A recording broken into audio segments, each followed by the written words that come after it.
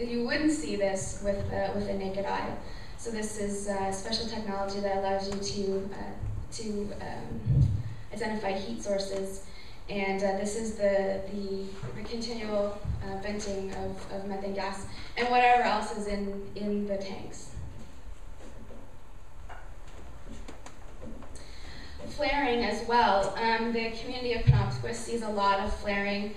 There was flaring in Elgin as well. So one of the things, if there's no infrastructure in place yet, the only thing you can really do with the gas when it comes back during the exploration phase is to flare it off. So they're testing its quality, its purity for market, and so they have to flare it off. And there's a number of concerns associated with that. Obviously, the burning off of methane and other substances, and light pollution. It's a huge issue in Penobscot, lighting up the night sky. And one of the companies that works down there at an open house recently told community members that they haven't flared in Penobscot in 18 months because people were complaining about it, and that was his answer.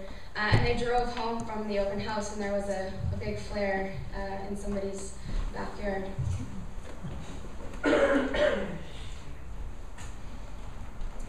More infrastructure. So this is a compressor station. Many of you might not know what that is because we haven't been talking about those types of things, but these are huge pieces of infrastructure that are needed to pressurize that gas again as it's being shunted into a distribution line. So I don't know how many are on this compressor station, but I think it might be the largest one in Arkansas. And originally there was a lot of concerns around noise pollution with compressor stations. Now they're being built with buildings around them to kind of mitigate that. But there are still venting, again, burning off of methane gas and other things at these sites. They're a lot of times run on diesel engines, so there's a lot of emissions from those.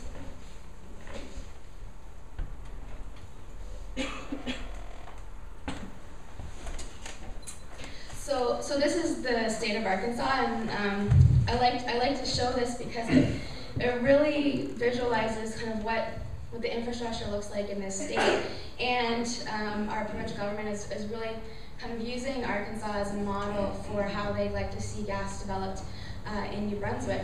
And so I believe there's something like 3,000 wells across that kind of sweet spot that it's called, plus with each one of those wells the associated pipeline infrastructure, and then you can see the larger gathering and distribution lines that run through the state as well.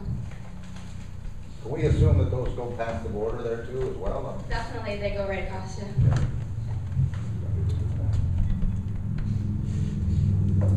And then this one, disruption of quality of life, is much harder to capture and measure because it's really subjective and it's different for everybody, and what your experiences are and what kind of things you value and what disruptions to those things you would find disruptive. So like I said, they range from increase in traffic, 600 truckloads just for water being transported into the community of Elgin. A lot of our communities in New Brunswick are obviously rural. They have usually one way in and one way out, or one road that kind of passes through, so there's one way in. And so that the huge increase of traffic to that community is something that people I don't think really expect until bam, it's there, and there's a truck every 6 minutes going by your front window.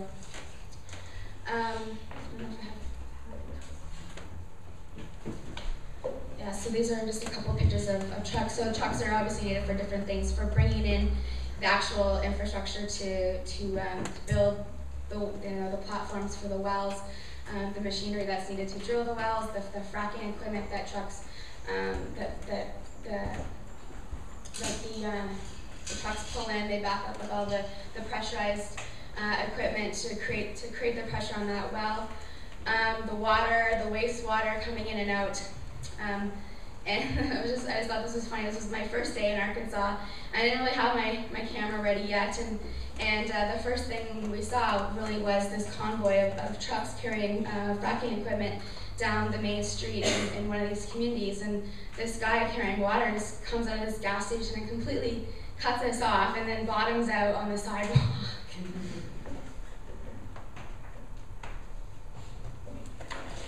So a lot of people want to know what the regulatory process in New Brunswick is for shale gas development. There's cats walking around here. Okay. And we feel that there is not an adequate regulatory framework in place to specifically address shale gas development. We don't have a shale gas industry here. We haven't had one, so why would we have a regulatory framework in place that would address the things that come specific to this industry?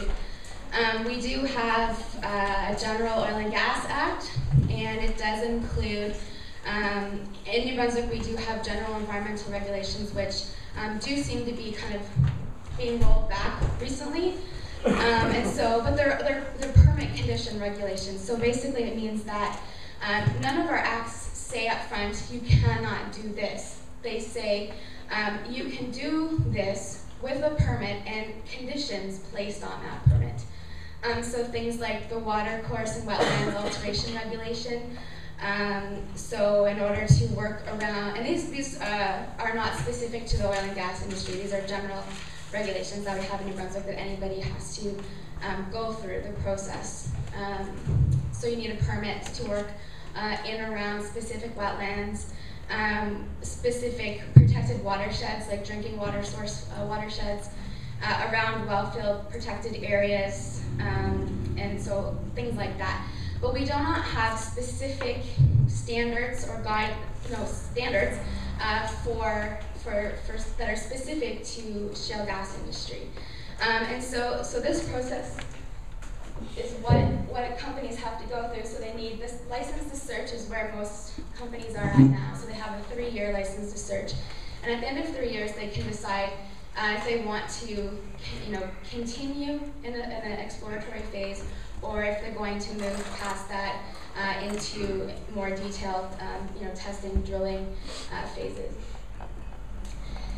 They need license of occupation agreements with private landowners in order to access private property. So for example, the seismic line, if it crosses a private property, then the company needs to have a contract with you so that the government knows that you've given permission for that. The geophysical license is the license to start the geological programs like the seismic testing and to insert the straws testing, actually doing things on the ground. They also need a number of permits related to water sources and handling of petrol storage licenses, and then we move into well licensing, and then the bottom is basically the final phase where a company wants to move into a production phase. So they've decided at that point that it is economically viable to produce gas from the areas where they've been exploring, and then they need to create things like gathering stations and pipelines, so that starts another approval process. Originally the EIA, the Environmental Impact Assessment for New Brunswick, started at that production phase. So we could see exploration happening as it is right now without any environmental impact assessment. The Department of Environment brought that forward in the process, so companies do have to go through an EIA before they want to create a well pad or drill a well. The seismic programs are not included in that trigger for an EIA, so that's why we're seeing a lot of the seismic programs starting now without any environmental impact assessment. And so the phased EIA is basically at every step of the process, so from creating a well pad to drilling a well down through the line, fracking. That company needs to submit a package or their intent, their vision for what that process is going to look like. Then the government